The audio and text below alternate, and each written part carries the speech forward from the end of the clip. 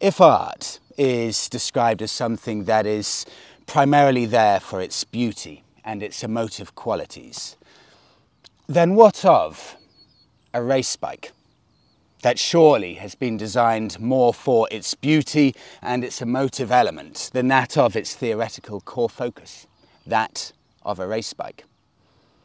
And how much are we willing to sacrifice in the pursuit of passion and desire? How depleted a bank balance and how bad a back? I don't need to ride this bike to know that it's going to be a stunningly good machine. See, some motorcycles and some vehicles excite purely by existing. They drum up and combine so many feelings into one vehicle of nostalgia, of history, of passion, of creativity, of single-handedly shaping the history of motorcycles. And they're so exquisitely styled and designed that they stop people in the street and generate in-depth conversation. In the early 1960s, the Triumph Bonneville T120 competed at the Thruxton race circuit.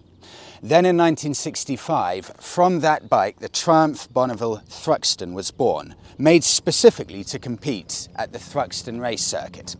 So successful was that bike that not only did it achieve good results at the Isle of Man TTs, in the 1960s, it also, in 1969 at the Thruxton race circuit, scored every single podium position. Here now, in 2023,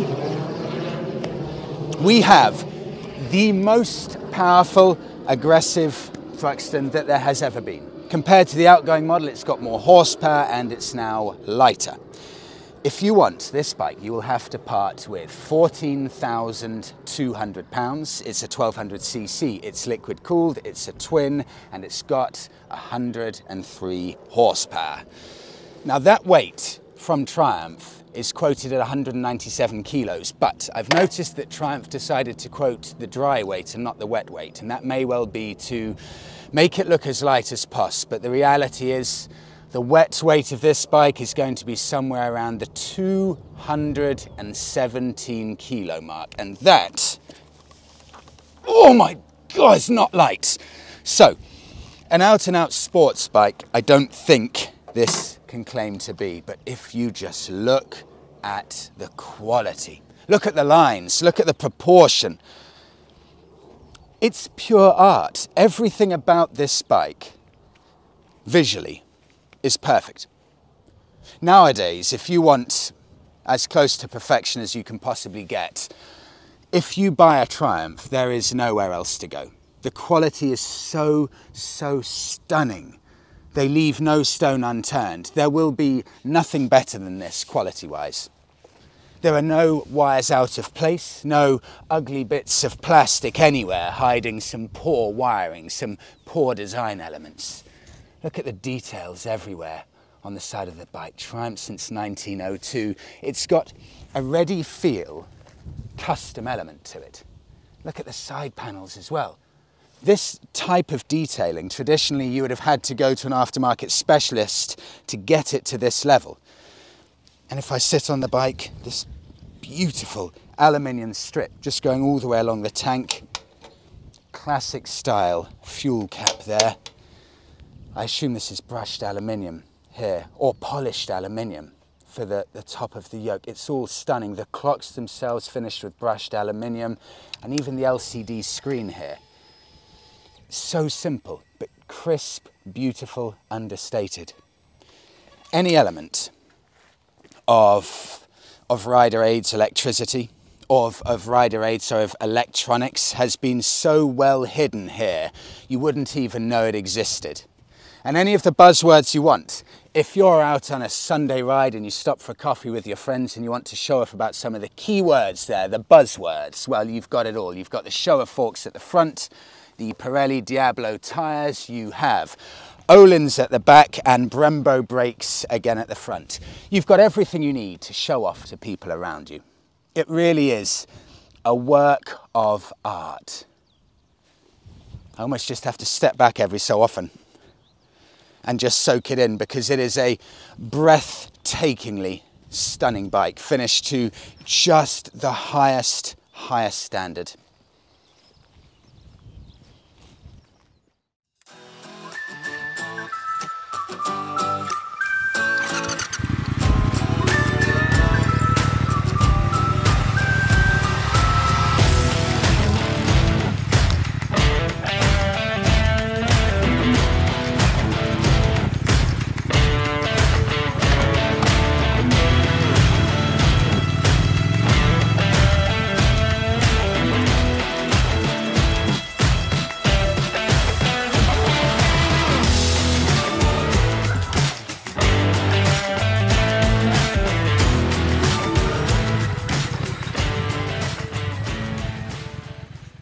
The purpose of a cafe racer bike is to get from point A to point B, very often involving a cafe, at least traditionally, as quickly as possible, with no regard for comfort. In fact, a cafe racer bike is the single easiest way to make a lovely comfortable bike uncomfortable. You see, you take normal pegs and you put them further back. You take normal bars and you drop them massively. You take a normal comfortable seat, you replace it, you throw it away, and you put a plank of wood in its place. And this Thruxton is no different at all. It may be a thoroughly modern bike with all of the performance, but that doesn't mean there's any kind of comfort element to this. After about 3 to 5 minutes or so, I can very, very clearly feel that this is really no more than about 1 centimetre of cushioning below what I really can only imagine is genuinely one single plank of wood. My wrists, about 5 minutes after I lose feeling in my backside, well, I feel like I'm entering an endurance event. Constant strain on my triceps. And don't have too many serious thoughts about taking a backpack, because if you have a backpack when you're riding like this, that is even extra weight, so that will be like some kind of training for the SAS.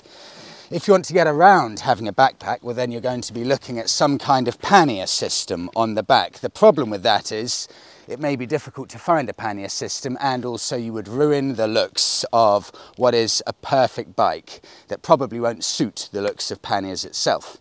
But the engine, this has 24 horsepower more than the T120 that it's loosely based on. And taking that 79 horsepower from the T120 up to 130 horsepower for this, it turns the engine, in my eyes, into a complete masterpiece. It is strong and powerful everywhere, the most beautiful exhaust rumble, so much confidence, ability and strength in that engine now. I don't know if I've ever experienced a better engine than this. It's the pinnacle of engine design for motorcycles in my eyes. The handling is good, but we can't forget that it's a heavy bike, and genuinely, hand on heart, you can feel that weight even when you're riding. So a svelte, slim race bike, this definitely is not. But it's perfectly pleasant handling. The suspension itself, with the Showa front end and the Öhlins on the back, firm, but when you're riding along and there's an unavoidable pothole coming up and you start to wince as you're coming up to it, somehow it manages to iron it out just with a very soft thud. It's almost like it knows what's coming up and it prepares for it. It's a beautifully nice bike to ride. Certainly not a sports bike, but a beautifully nice bike.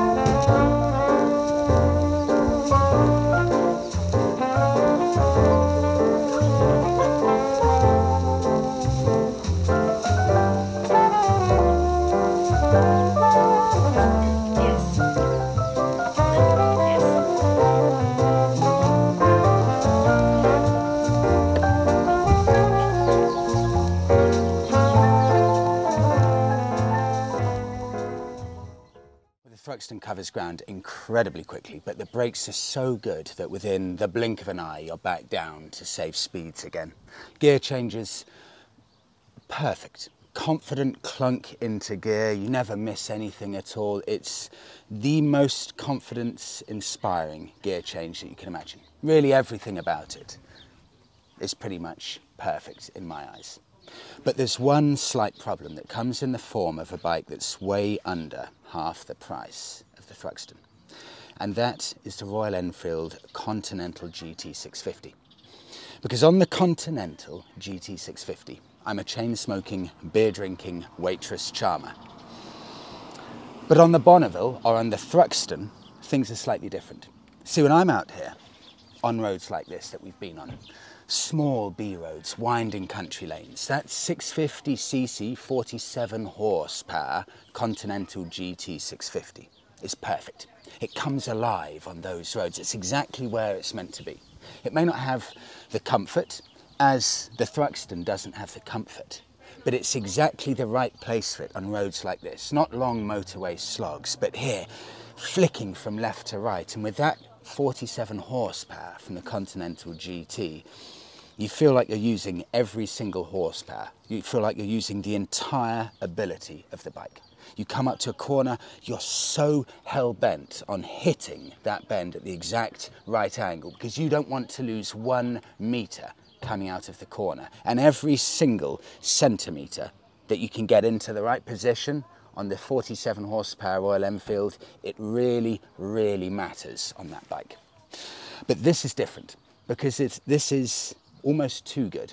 The B roads are of no real challenge to the Thruxton. It's too powerful, it's too agile, it's got too much ability. The brakes are too good. Everything about it is so composed, so superbly engineered that it lasts in the face of B roads. And that slightly loses the magic element of the Cafe Racer. It doesn't quite take you back, the Thruxton, to those glory years. I don't get immediately transported back as a 1960s Cafe Racer. And would you like to hear one little interesting comparison? The 1960s Triumph Bonneville T120. It was a 650cc, and guess what the horsepower was? 46 horsepower. Exactly the same as the Continental GT 650. So if you really do want as close a match as true a Cafe Racer as back in the 60s, that Continental GT 650 is as close as you can possibly imagine.